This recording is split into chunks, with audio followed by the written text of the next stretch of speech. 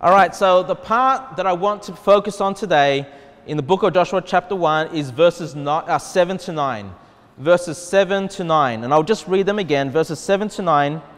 Only be thou strong and very courageous, that thou mayest observe to do according to all the law, which Moses my servant commanded thee. Turn not from it to the right hand or to the left, thou mayest prosper whithersoever thou goest. This book of the law shall not depart out of thy mouth, but thou shalt meditate therein day and night, that thou mayest observe to do according to all that is written therein. For then thou shalt make thy way prosperous, and then thou shalt have good success. Have not I commanded thee? Be strong and of a good courage. Be not afraid, neither be thou dismayed, for the Lord thy God is with thee whithersoever thou goest.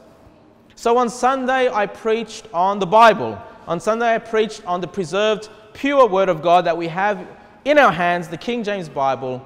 But I didn't really expand upon that. I just really went through just to prove to you that, hey, God has delivered on His promise, has delivered the Word of God to us. We have it in the English language, in the King James Bible. But now that we have the Bible in our hands, what are the principles, what are the main things that we need to do with the Word of God? I mean, obviously it's a book. Obviously we need to read it. But there is more truth, there are more things that we can do with the Word of God than what you may realize. Because when you think of a novel, when you think of just a storybook, obviously all we can do with that is read it and then maybe reread it. But there's not a lot more you can do with a storybook. With the Word of God, there is so much more, there's so much more instructions that we can take and commit to our lives. And basically, I really want to preach for 20 minutes. I'm going to try my best. But I've got 6 points, so I've got to get through these points pretty quickly. Okay? But have a look again. Verse number 7. What did God ask Joshua to do? We can take a few points from here. He says, look, you're about to go and fight a war. You're about to go and battle in the land that He's promised you. Be strong and courageous. How many times did we read that in this chapter? God says, hey, be strong and very courageous. And then it says this in verse 7, that thou mayest observe to do according to all the law. So God's saying, hey, be strong, be courageous. Why? To do all the things in the law. Yes, to fight the battles, but more importantly, to take the law, the scriptures that Joshua had, that had been passed down from Moses, and to observe to do all these things. Neither turn away from it to your right hand or left. So stay focused on the Word of God. And then it says that thou mayest prosper whithersoever thou goest. Do we want to prosper in our lives? We talk about the prosperity gospel, right? People teach that, if you're not rich, if you're not healthy, then you're not right with God. In order for you to prosper in this life, you've got to be right with God. But hey, there is a prosperity. There is a prosperity that we can read about in the scriptures. But that prosperity comes from knowing God's Word. That prosperity comes from reading His Word and not turning away from it. Hey, the prosperity isn't just financial. Yes, there is financial advice in the Bible. Yes, there's advice you can take on board and grow financially, of course. But there's so much more you can prosper from. It's not always going to be financial. It might be a peaceful life. It might be just peace with God. It might be rearing your children and having a great relationship with your children rather than rebellious children that make your life difficult. There is many ways we can prosper in life. And God promises Joshua, if you stick to my word, if you stick to the law of God, that I'll make your way prosperous. And then look at verse number 8. The book of the law shall not depart out of thy mouth. So what's Joshua all to do? Not just read, but speak God's word. Right? It should not depart. And then it says, but thou shalt meditate. It's another instruction. Hey, meditate on my word, he says. Right? And again, thou shalt make thy way prosperous and have good success. Again, verse 9, have I not commanded thee? Be strong and of good courage, be not afraid. Guys, we live in a wicked world. We live in a world that hates our Lord, that hates the Word of God, that it just seems whatever new laws, whatever new ideas, whatever is fashionable always just seems contrary to the Word of God. But God does not want us to be afraid. He wants us to be able to take His Word and stand on His Word. And be like Joshua and fight those battles. Obviously, we don't wrestle against flesh and blood, but we wrestle against principalities. But we can stand on God's word and be a light for Him in this evil generation that we live. So I just want to break down these few points, and we've taken some from them from the book of Joshua. But number one, the first thing that I want you to do with the Word of God is to hear the Word. Number one, hear the word. Romans 10:17. We know this one, Romans 10:17. We go out preaching the gospel. It says, so then faith cometh by what? How does faith come? So then faith cometh by hearing, and hearing by the word of God. Faith cometh by hearing, and hearing by the word of God. So when we go out and we preach the gospel to the lost, what are we doing? What are we doing for them, for their sake? We're taking the word of God and we're having them hear the word of God. We're begging them to hear it. You know, thank God today I went soul winning. I went to a little mountain. It was a lot more receptive than Aruna was. I was really encouraged because we didn't get anyone saved today, but we got to speak the gospel to a number of people. So very encouraging. But you know, what are we trying to do? We're trying to get them to hear the word of God. Why? So their faith can come. So they can believe on Jesus Christ because it comes from the power of God's word. Hey, you might be a very eloquent speaker or you might be very poor with words, but if you take God's word, that's where the power is, and that's what's going to cause someone to have faith on Christ. You know, I remember the very first time I went soul winning. I went with a guy, and he was younger than I was. So I was about 20, he might have been 19, something like that. He was very young. And he was, you know, we knocked doors, and there was finally someone that gave him the time of day to present the gospel. And he was so nervous, he was stuttering. I couldn't follow his logic. I couldn't follow where he was going. But the guy got saved. I learned it wasn't his skills, it wasn't his eloquent words. It was just the word of God, the power of God's word. The hearing of God's word that brought faith upon that individual and believed on Jesus Christ. There's been times where even when I came back from Chile, I was very rusty on the gospel, and I gave the gospel and I felt like I wasn't following my usual pattern. I wasn't as confident as I was, but yet the guy got saved. So, you know, there's been numerous times where I've seen just people not really presenting the gospel that clearly, but the person still understood it because the word of God planted a seed in their heart and it grew from there. So the first thing, hey, hear the word. Now what's interesting about this, the phrase, hear the word of the Lord, appears 24 times in the Old Testament. Hear the word of the Lord. And also, hear the word of God appears 5 times in the New Testament. So God commands us, hey, hear my word. We know, yes, we ought to read, but we also ought to hear his word. And that's why we come to church. You know, we come to church to hear Bible reading. We come to church to hear, you know, the word of God being preached, because there are certain things that you're going to learn in church that you won't learn otherwise just at home.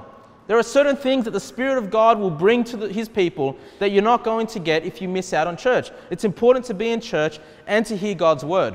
All right? And I have nothing, you know, I'm not against if you want to hear other preachers online or other preachers on CD or what have you. Hey, it's great because we're commanded to hear his word. All right? Don't turn there, but Jeremiah chapter 22, verse 29. Jeremiah 22, 29. It says, God's saying, it says here, "O earth, earth, earth, hear the word of the Lord." And it's so funny, 3 times. "O earth, earth, earth, hear the word of the Lord." You know, the word of the Lord isn't just for the believer, but also for the whole earth.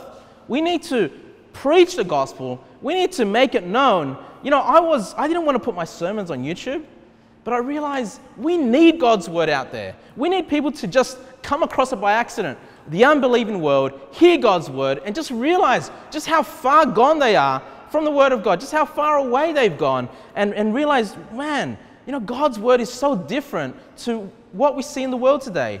And so, hey, we need to preach God's word, not just to God's people, but to the whole earth. The whole earth needs to hear the word of God. But also the word of God needs to be heard by God's people. Isaiah 66 verse 5 says, "Hear the word of the Lord." Okay, hear the word of the Lord, ye that tremble at his word. So those of you that have a fear of God, those of you that have a high respect and honor for the Lord, ye that tremble at his word. Why? Your brethren that hateth you and cast you that cast you out for my name's sake, said, let the Lord be glorified, but he shall appear to your joy, and they shall be ashamed. So even in the Old Testament, we're saying, hey, hear the word of God. Why? Because God knows there are those that will persecute you. There are those that hate you. There are those that will cast you out for God's name's sake, for the name of Jesus Christ. And if we stick to the word of God, we hear his word, it allows the Lord to be glorified, and it allows us to be filled with joy, so that they shall be ashamed, according to Isaiah. So point number 1, I want you to hear the word of the Lord. Now I've got 6 points. If you find yourself doing 1 out of the 6, then your walk with the Bible is not balanced. Okay, you need all 6 points. Okay, if all you do is hear the word, if all you do is go online and listen to preaching or come to church and listen, but you don't read the word, then you're not balanced. You need all these 6 things in your life. Okay, so number 1, hear the word. Number 2, read the word. Right, basically, read the word. Number 2, Exodus 24 verse 7. And he took the book of the covenant and read in the audience of the people, and they said, all the Lord have said we will do, and be obedient. So we are instructed in both the Old Testament and the New Testament to read his word. And let me give you a story very quickly here. Turn with me to Matthew, to the book of Matthew in the New Testament. Matthew chapter 12. Matthew chapter 12. Matthew chapter 12 verse 1. Matthew chapter 12 verse 1. Who were the Pharisees? Remember the Pharisees in the time of Jesus Christ? These were people that were the religious leaders, right? They were people that had studied the law of God. They had spent time studying. They were the ones teaching the word of God in the times of Jesus Christ. And let's look at the Pharisees here in verse number 1, Matthew 12. At that time, Jesus went on the Sabbath day through the corn, and his disciples were hungered and began to pluck the ears of corn and to eat. So Jesus is going through this field of corn. His disciples are hungry. They start to pluck the ears and eat it. Verse number 2. But when the Pharisees saw it, they said unto him, behold, thy disciples do that which is not lawful to do upon the Sabbath day. Right? So these Pharisees sees what the disciples of Jesus are doing. Hey, you're wrong. You're working on the Sabbath day. I mean, they're just eating. They're just plucking ears of the corn and eating. They're saying, hey, you're breaking the Sabbath day. You're not doing that which is lawful. Verse number 3. But he said unto them, so this is Jesus. Jesus said unto them, have ye not read what David did when he was an hungered, and that they were with him? How he entered into the house of God and did eat the showbread, which was not lawful for him to eat, neither for them which were with him, but only for the priests? Or have ye not read in the law how that on the Sabbath day the priests in the temple profane the Sabbath and are blameless? And so I'm not going to go through the reasons that they, what Jesus was teaching right now, but I just want to point out to you, what are the 2 questions that Jesus asked the Pharisees? These Pharisees that are meant to know the word of God. He said twice, have ye not read? Right? Verse number 3, have ye not read what David did? Verse number 5, have you not read in the law? Man, I would be so ashamed. I'd be so ashamed if I meet my Lord and he says to me, Kevin, have you not read? We've got the whole Bible available to us here. We can read it cover to cover. We can read it again and again and again. The word of God is not restricted to us here in Australia. I'd be so ashamed if God said to me, Kevin, have you not read? We are to read God's word. And too often, we have people study God's word, which is okay. They study God's word, but they don't read God's word. We're instructed over and over. We're instructed more often to read God's word than to study his word. All right? And this is what I find. And look, I do have study. That's point number 5. Study God's word. We ought to study God's word. But what I find sometimes, and look, I don't blame, especially new believers. New believers, they get excited. They want to know what God has to say. And then, usually, what's going to happen in the future? Let's go to Revelation. And they'll study Revelation. Or they'll listen to stories. And then they'll be like, divorce and marriage. They'll study divorce and marriage. All right, let's go through it. And then they'll be like, what's another thing that's interesting? Whatever. They'll have a priority list of things that interest them. And that's okay. I understand. I've been there. I've been excited. And there are things that you want to study. But sometimes people spend so much time studying God's word, trying to look up a topic and comparing, but they have not read God's word. They don't know God's word. They don't know all the books of the Bible. They don't know what certain books are about. They don't know what certain books, what time period that was written. Okay? The context matters. You can study, to your heart's content, but you're not really going to know God's word until you've read God's word, right? Until you've read it to cover to cover. And Jesus Christ, there's a reason why he's called the Word of God, because the more you know this word, the more you know Jesus Christ. The more you love this word, the more you love Jesus Christ. So nothing wrong with studying. Please don't misunderstand. But please, if you're someone that finds yourself just studying week after week, just studying a topic after topic, but you've never read it cover to cover, please stop studying. Just stop it. Stop studying and just get reading your word, okay? This is the other thing. When you study, you're choosing the topics that you want to learn, right? But when you read God's word cover to cover, the Holy Spirit chooses for you what you're going to learn. Because you're going to come across things that you weren't really thinking you were going to cover. And then you'll be like, oh, that's interesting. And that's the Holy Spirit teaching you. So please read God's word. Don't just study it. Number 3, meditate on the word. We read about Joshua being instructed to meditate on his word. Turn to Psalm chapter 1. Please, Psalm chapter 1.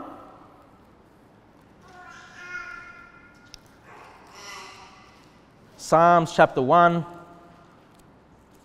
Meditate on the word of God. Just the first 3 verses there. It says, "Blessed is the man that walketh not in the counsel of the ungodly, nor standeth in the way of sinners, nor sitteth in the seat of the scornful. But his delight," so this man, this blessed man, what does he love? What is his delight? "But his delight is in the law of the Lord, and in his law doth he meditate day and night." Meditate day and night. "And he shall be like a tree planted by the rivers of water, that bringeth forth his fruit in his season. His leaf also shall not wither, and whatsoever he doeth shall prosper." Hey, there's the prosperity again. God says, hey, meditate upon my word. Meditate upon it day and night. And if you're not someone that meditates on the word of God day and night, it's because your delight is not in the law of God. You see how the one that delights in the law of God is the one that will meditate day and night. So if you don't, try to get into the habit of reading your Bible a little bit in the morning, a little bit in the evening. Try to make it a priority. All too often we get busy in life and we put off Bible reading because that's easy to do. I'll do it later. Hey, get in the habit of meditating upon God's word day and night. What does it mean to meditate? It means to think about it. After you read, think, hey, how does this apply to me? How does this truth apply to my life? What can I do? Let's take this example. His delight is in the law of God, in his law doth he meditate day and night. Okay, let's stop for a minute. Let's stop and meditate on what I just read. Just like I said, hey, if I'm someone that's going to delight in God's word, then I need to meditate on it day and night. And so by thinking about this, by just stopping and not just going through the chapter just to go through a chapter a day to keep the devil away, but to stop and think about, hey, meditate. How does this apply to me? Am I someone that's meditating day and night? Am I someone that delights in the law of God? So that's what I mean by meditate. Just focus on a few little things that you've learned and think about that and try to apply that to your life. Point number 4 is to memorize the word of God. Turn to don't turn there. Psalm 119 verse 11. Psalm 119 verse 11 says, "Thy word have I hid in my heart, that I might not sin against thee. Thy word have I hid in my heart, that I might not sin against thee." Now, what does it mean to hide God's word in your heart? How do you get God's word, which is a written form right here, and you get that and you hide it in your heart? There's only one way, and that's to memorize Scripture.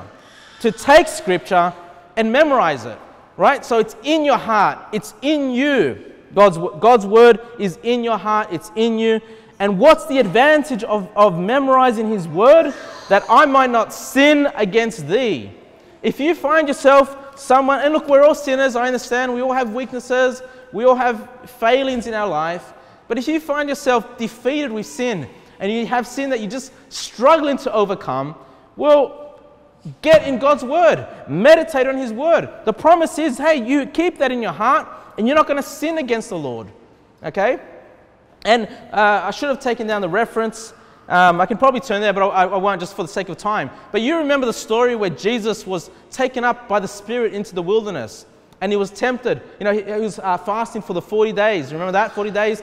And the devil came to him and tempted him, right? And he says, hey, you know, turn this stone into bread. And then, you know, he says, you know, throw yourself from the temple and the angels will catch you up. And then the other one was, hey, worship me. Satan's telling Jesus, worship me and I'll give you the kingdoms of the earth. You know, you don't have to go and sacrifice yourself. You don't need to wait for your kingdom in the future. I'll give it to you right now if you worship me. And every time Jesus Christ responded to the devil, he said, it is written. Jesus Christ referred back to the scriptures. He had it memorized. And we might say, yeah, but Kevin, he was God. And yes, he was God and he was the Word of God. But we learn about Jesus Christ that he had to grow in knowledge. Yes, he was 100% man, but he was also 100% God, but he was also 100% man. And so he came to set the example. And we see that Jesus Christ, even he memorized the scriptures and he is our example. We too ought to meditate on the scriptures. So when the devil comes to tempt you to sin, you're ready to give him an answer. You've got the word and you can quote it out loud to him and cause him to depart from you. So point number 4 was memorize the word. Actually, I've got one other verse here, Colossians 3:16. It says, let the word of God, okay, Colossians 3:16, let the word of Christ dwell in you richly in all wisdom, teaching and admonishing one another in psalms and hymns and spiritual songs, singing with grace in your hearts to the Lord. So I thought this was interesting. You know, it talks about the word of Christ dwelling in you. And then it says teaching one another in psalms, hymns, and spiritual songs. One great way, if you struggle to memorize the word of God, one great way is to put it to music. There's a lot of good scripture songs that basically take the words straight out of the King James Bible and translate it into music. And so you can sing along. I mean, you know this is true. I know you know certain lyrics of worldly songs. And as much as you want to forget them because you know they're worldly and they don't, you know, please the Lord, you know when you hear it on the radio, you can sing along to those lyrics, right? Why? Because those words are dwelling in you, unfortunately. And the reason they dwell in you so easily is because they were attached to certain music that was easy to follow, that you enjoyed in your life. And so the same principle God is telling us here. Hey, in hymns and spiritual songs we can learn, in psalms we can learn and memorize God's word so that it will dwell in you richly.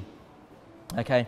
Number 5, study the word. I had to go if you're purely studying the word of God. But no, number 5, we ought to study the word of God. 2 Timothy chapter 2 verse 15. 2 Timothy chapter 2 verse 15 says, study to show thyself approved unto God, a workman that needeth not to be ashamed, rightly dividing the word of truth. Now, I looked up how many times the Bible says study. It comes up 3 times, but only once in reference to the word of God. So that's what I mean, you know, reading the word of God, the commandment to read God's word and to hear God's word vastly outweighs the study. Because here's the thing, when you read, when you hear, you are studying God's word anyway. But hey, we are also, are to take God's word as a workman that's not going to be ashamed. You know, if you're someone that goes to work and you don't know how to use, let's say, you work with a computer, you don't know how to use a computer, you don't know how to use email, you don't know how to use Microsoft Word, or if you're a laborer, but you don't know how to use your tools, you don't know how to, you've gone to college, but really you have no knowledge as to do your job, what's going to happen to you? You're going to feel ashamed, right? You've got a work to do, but you can't even do it, and you're ashamed. And it's the same thing with the Word of God. If you're going to be someone that teaches God's Word behind the pulpit, someone that teaches your family, teaches other people, the instruction is to study God's Word, to show thyself approved unto God. Hey, I don't study God's Word to show myself approved unto you. I don't want to look, studious and look wise to you. I want to show God that I take His word seriously, that I stop and study His word because I want to be approved by God. I want to be approved unto God. Okay? A workman that needeth not to be ashamed. So if you're someone that knows God's word cover to cover, you know the key doctrines, the core doctrines, you're going to be someone that is not ashamed. You know, when someone asks you a difficult question, you'll be able to, give them an answer, or at least point them to the right direction. You might not know everything in the Word of God, but the more you know, the less you need to be ashamed. Rightly dividing the word of truth. God's word is something that needs to be divided. Okay? Now you have the man-made interpretive tool called dispensationalism. Some of you guys are aware of that. Dispensationalists. And many of the dispensationalists will say, when it says rightly dividing the word of truth, that means dispensationalism. That means you've got to read God's word with the lens of dispensationalism, and that's how you rightly divide the word of truth. But here's the truth about it. The word of God is already rightly divided for us. Right? We have the Old Testament, we have the New Testament. All right? We understand the new covenant. The Bible says very clearly that it comes through the death of the testator. So following the death of Jesus Christ, that's where we understand the New Testament started. So there are divisions that the Bible itself gives us. The Bible is divided into books. It's divided into chapters and verses. Yes, I know those weren't written there when it was first written, but I actually believe the verses and God's allowed the chapters and the verses in God's word so we can rightly divide God's word. So that God's word is rightly divided for us already. You already know this. The reason you don't go and sacrifice an animal is because you're rightly dividing. You know that Jesus Christ was that ultimate sacrifice, and that the blood of bulls and goats does not satisfy God, does not take away sin. You know that. You don't go looking for the tree of knowledge of good and evil and say, hey, I can't eat from that tree, because that was in the time of Adam and Eve. That tree does not exist for us today. So, common sense should indicate to you, if you know God's word, that you're going to be able to rightly divide God's word. But hey, if you only had the Old Testament, you only read the Old Testament, and you didn't read the New Testament, you may very well think you still need to sacrifice animals in a temple in Jerusalem. But look, God says, rightly divide the word of truth. So yes, point number 5, we need to study His word. Point number 6, we need to do the word. We need to do the word. Turn with me to the book of James chapter 1. James chapter 1, verse 22. James chapter 1, verse 22. Because, here's the thing. It's all good to hear God's word, to read God's word, to meditate on His word, to memorize His word, to study the word of God. But if we're not doing His word, then you're missing out on the biggest thing. You're missing out, okay? You can be full of knowledge. Hey, you might know, hey, I need to love the brethren, but you may not even love the brethren, right? You may know that's something you need to do, but you may not actually practice what you know, okay? So God makes it very clear we need to be doers. James chapter 1, verse 22. But be ye doers of the word, and not hearers only. Okay? So should we hear God's word? Yes. That's point number 1. But hey, again, we need a right balance. We need all these things in our life when it comes to the word of God. Be not hearers only, deceiving your own selves. You see, here's the thing. There are many Christians that know the word of God very well. They know many doctrines, right? But they don't do God's word. They know they shouldn't forsake the assembly of the church, but they forsake the assembly. They know they ought to love the brethren, but they don't love the brethren. They know many doctrines, but they don't put it into practice. And if you don't put them into practice, it says you deceive your own selves. Verse 23. For if any be a hearer of the word and not a doer, he is like unto a man beholding his natural face in a glass. For he beholdeth himself and goeth his way, and straightway forgetteth what manner of man he was. And so it gives us this analogy. It's like, if you're someone that doesn't do God's word, you look in a mirror, you see yourself in the mirror. For a moment, you can see what you look like, but then you go away and you totally forget what you look like. Because here's the thing. If you want to retain God's word, if you want to know His word, you need to do His word. You might learn it, have a temporary learning of His word, but if you're not practicing it, you're going to forget it. Just like the natural man that forgets what manner he is. I experienced that. I mentioned that when I went to Chile, I didn't do any soul winning for 3 months. I came back and I was very rusty. It's almost like, it's not that I had forgotten, obviously, but when you don't practice it, you do tend to forget God's word, and you do tend to forget the knowledge that God has already given you. Verse 25, but whoso looketh into the perfect law of liberty and continueth therein, not being a forgetful hearer, but a doer of the work, this man shall be blessed in his deed. So do you want to be blessed by God? Do you want to be blessed in your works, in your deeds? Then don't be a forgetful hearer. Be a doer of the word. Listen and hear, and then do it. Put it into practice.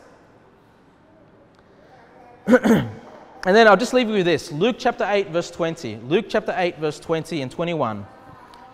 And it was told him by certain which said, so people came to Jesus, some people came to Jesus and told him these things. He said, thy mother and thy brethren stand without, desiring to see thee. So the mother of Jesus Christ and the half-brothers of him came to see him, wanted to talk to him. Obviously, Jesus was busy. And then Jesus says this in verse 21. And he answered and said unto them, my mother and my brethren are these which hear the word of God and do it. My mother and my brethren are these which hear the word of God and do it. Now, if you're saved, you are a child of God. That makes you a friend of God. Hey, that makes you a brother of Jesus Christ, because he's the Son of God, you're the Son of God. That makes Jesus Christ your brother, because we got God the Father, right? But Jesus says, hey, if you want to be my brother, it's not about salvation, but he's talking about those that hear the word of God and do it. That's his brethren.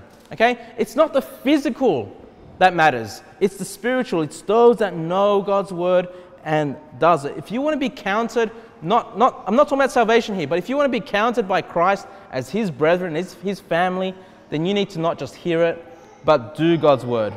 All right? So, just a quick point. If you're someone that, some people struggle to have their kids sit still in church. Okay? And look, I want to have a family integrated church, okay? I want to have children here, and I know that children are easily distracted. I know that children make noise, and right now, Sebastian, Johnny, stop. Like right now, even my own children, right, they're talking and getting distracted. But I get asked sometimes the question, how do you make them sit still? I'll tell you how.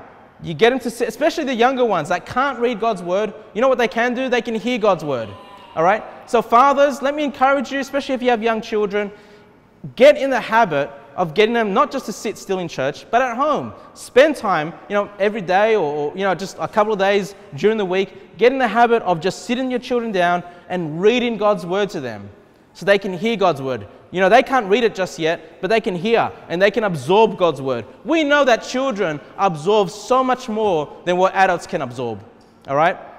And this is why I want children in the church. I want children to hear the sermon. They're not stupid. We don't need to put them in the Sunday school class. We've watered down lessons. They can actually take in what is being said, and they'll come and ask you sometimes questions of things that they heard. All right. So please, always, have your children in the church. Don't feel afraid or don't think that I think bad of you if your children are making noise. I want them here. I want them to learn just as much as anyone else. But hey, if you want them to sit still in church and take in what is being said, you need to put that into practice in your own home. Okay? You can read the word, as we've learnt, and they can take it in and hear God's word. And so let me just repeat those 6 points once again before we close up today. Number 1, hear God's word. 2, read the word. 3, meditate on the word. 4, memorize the word. 5, study the word. And 6, do the word. Let's pray.